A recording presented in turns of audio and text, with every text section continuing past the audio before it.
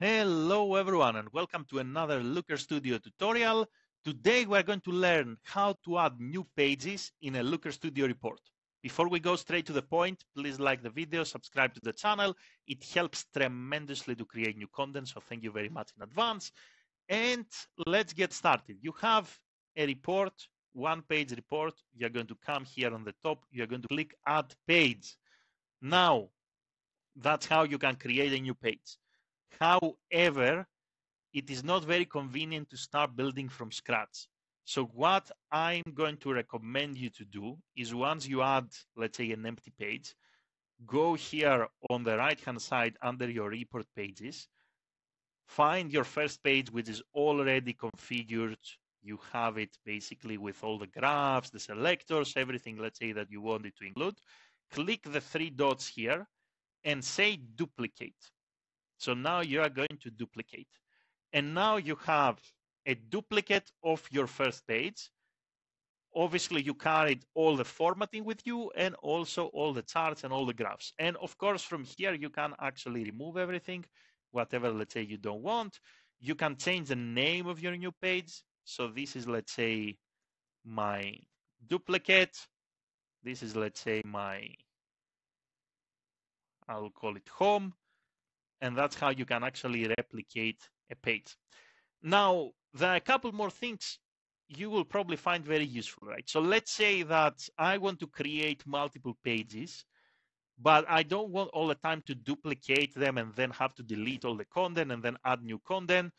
I want to duplicate them, but I only want to duplicate certain elements. For example, I want to duplicate this header here, right? So if we come here and we say, let's add a new page and let's add another page, for example, here from the menu. So page, new page here. Now you see that we have some new untitled pages, but they don't really have our header here. So what I'm going to do is I'm going to select my header. I'm going to right click and I am going to say here that I want to make this report level. So by clicking here, make report level, now, if we go to all of the pages that we created, you will see that now the header with the text actually is on top of our report. And I can do this with anything, right? So for example, let's say that I want these selectors also to be report level. So I can select all of them, right click, make report level. So now if I go to, let's say, page number 2 and page number 3 and page number 4, we will see that these selectors are applicable to all the different pages. So to summarize, you want to add a new page. You are going to go on top page, new page, or if you only have one page, there's going to be a button here that says add a new page.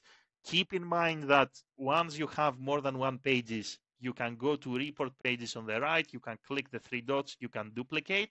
And if you want only certain elements to be found on all your pages, then you grab them all, you right click, you say make report level, and that's it basically. That's it. Thank you very much for watching. I hope it was helpful. Let me know if you have any questions in the comments and have a great day in any time zone. Bye everyone.